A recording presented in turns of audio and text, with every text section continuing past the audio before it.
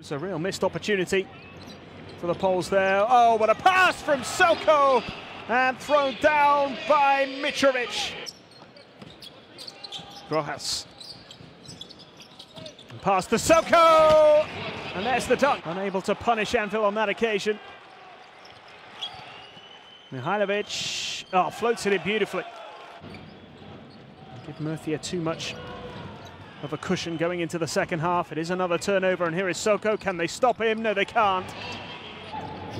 Then conceded 11 points as Soko goes again and makes another 2. There's Booker.